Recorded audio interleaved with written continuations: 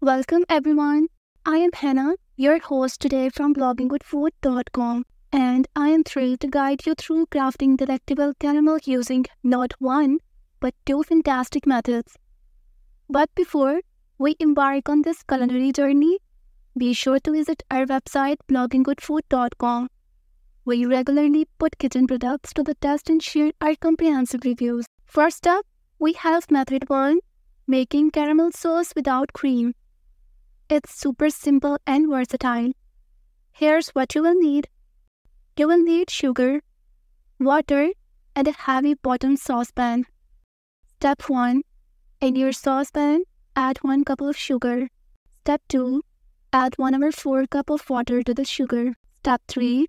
Place the saucepan over medium heat and stir until the sugar is completely dissolved. Step 4. Once the sugar is dissolved, stop stirring and let it cool until it reaches a beautiful golden brown color.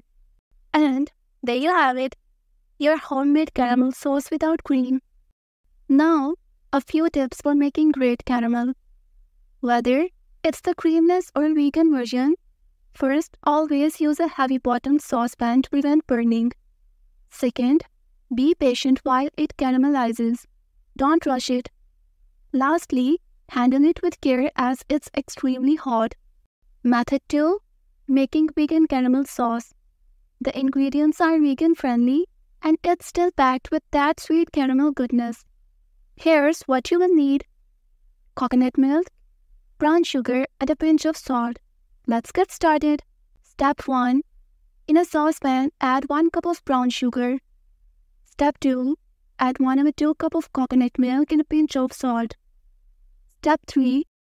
Stir the mixture well and place it over medium heat. Step 4. Let it cool until it thickens and darkens in color, just like traditional caramel. And there you have it, your vegan caramel sauce.